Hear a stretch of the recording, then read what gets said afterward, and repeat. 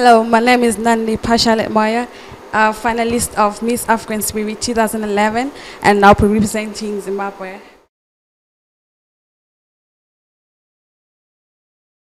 No, this is my third one, probably the biggest.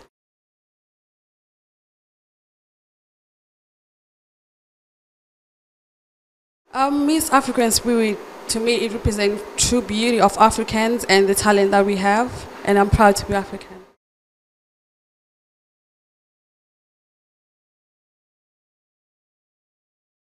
I'm planning of working with a charity in Zimbabwe called Namifuti. It's about children in need, those children who are less fortunate, who need things like books, pens, and all that for education. So hopefully I'll be able to help them in some way.